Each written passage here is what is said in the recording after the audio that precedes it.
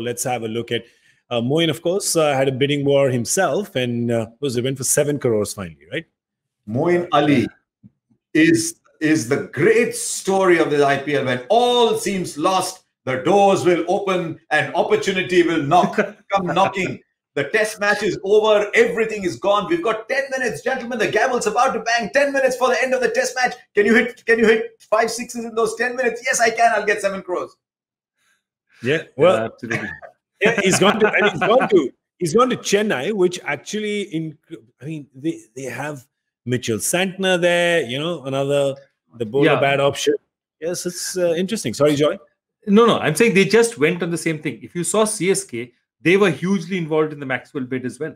Yeah. So clearly they are looking for a spinning all-rounder. They're looking for a situation where they're saying, maybe not this year, next year, pitches are slow. We're going to have this guy who can sort of bowl 4 overs for us and also tonk the ball. So I think that's what they're looking at, because what they do is if they play a spinning all-rounder instead of, say, a Shane Watson, because Watson stopped bowling towards the end, then what happens is they can replace Bravo by a pure bowler.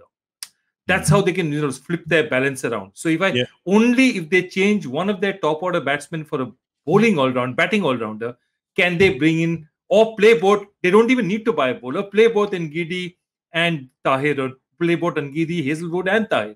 Play those 3 and play this one batsman, and the rest of them are Indian players. So I think those are the kind of things they were looking at, and that's why batting all-rounder. An all-rounder made a huge amount of sense for CSK until they finally hit upon Moeen.